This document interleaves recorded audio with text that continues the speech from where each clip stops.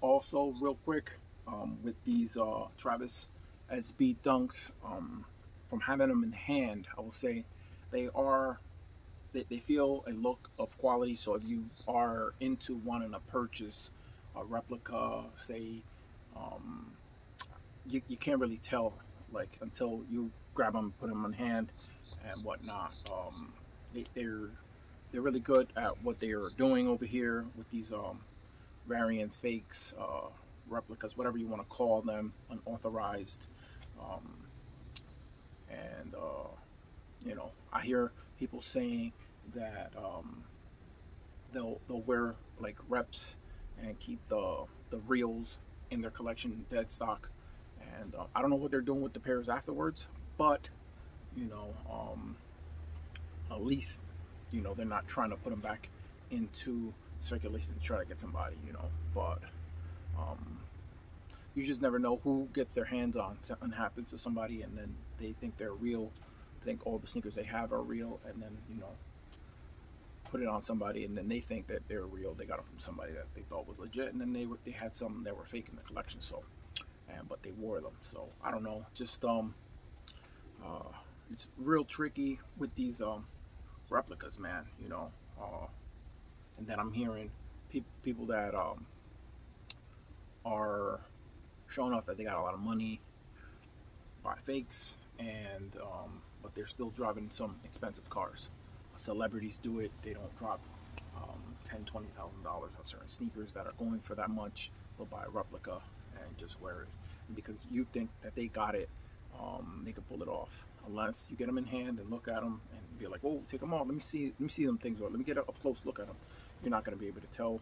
So very interesting having these in hand and checking them out.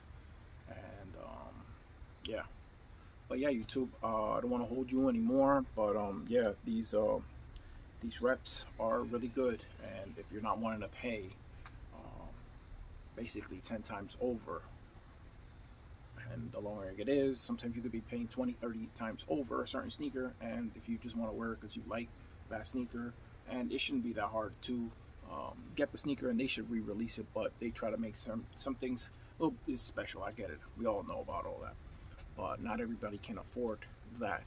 And at the end of the day, people just want to wear it. They don't want to go broke wearing it. So so I understand all that, but I'm not gonna try it and tell you, you gotta go get these.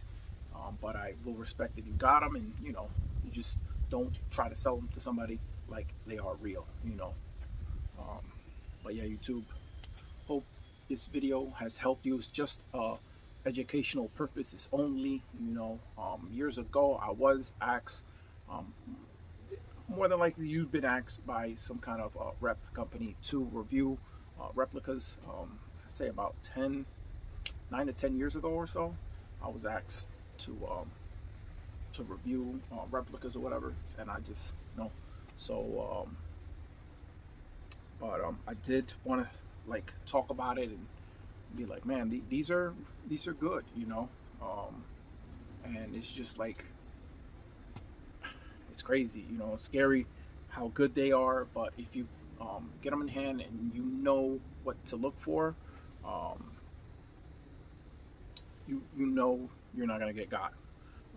It's I don't know about how they go about certain pairs getting by. I would like to know what pairs they got and how they got those by. But again, if you're doing that, you're basically not gonna give up that information. People are gonna try to keep milking it and keep it guarded. Don't talk about how good these are and just like really pass them through, and people be beat. So, but yeah, I don't know if it gets me thinking. It says since this one has a stamp on the one shoe and the other one doesn't, and say you get a sneaker or two reps from two different companies, and they stamp them on different shoes, and then you put them together and you get one good one, but the sneakers are not the same. So I don't know. It just got me thinking, like, or if you order two and then there's another pair and then they're stamped on different shoes, you could actually get a pair and then see if it goes through. But more than likely, if you feel it, at these consignment shops and you know, the resale websites, you know which ones, and they're trying to authenticate them. eBay. It doesn't take much, especially the smell. Once you smell them, it's over.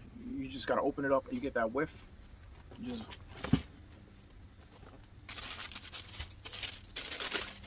take them out,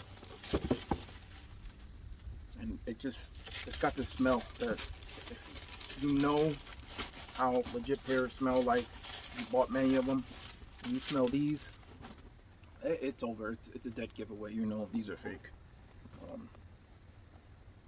The tags have gotten good. This boxes too, everything. So, but if you want to know and feel them, it's there. There's little things to like let you know if these are real or fake. So you know, at least that is still there, because sometimes the video, they won't say, oh, you know, if you could feel that film that's on the upper, you know, I don't know, if you're wearing gloves at say StockX or Go, I don't know how they're checking them. I don't know if you'll be able to feel that.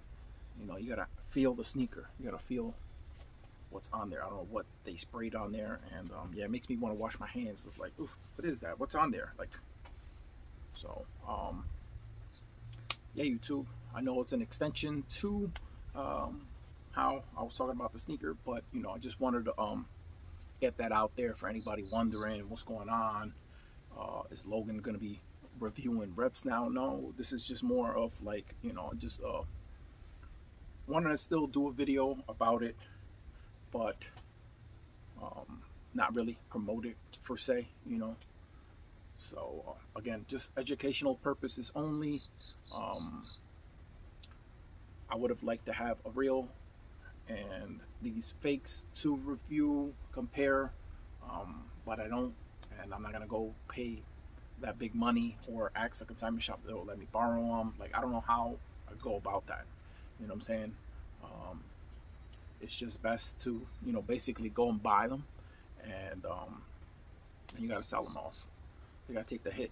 It's a sacrifice as far as you want to do these real versus fake. But I'm not doing all that. It's good enough to finally see a pair and see how they're doing them, other than watching a video.